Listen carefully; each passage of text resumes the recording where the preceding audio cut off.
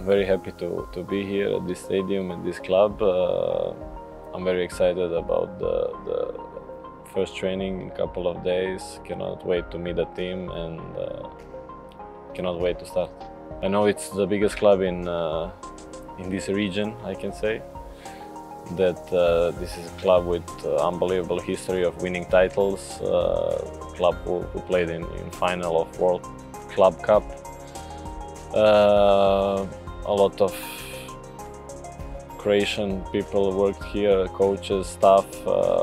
I heard all the best, and in the end this is the club who always want the best. They want to win everything, and I hope that I can help with it. Like I said, a lot of people told me, even from coaches, staff, that this is very nice area to be, very pleasant people, everybody stick together, coaches, players, staff, fans, management, and I heard only the best, and I hope we will continue like that. My ambition is, of course, to win as much title as possible.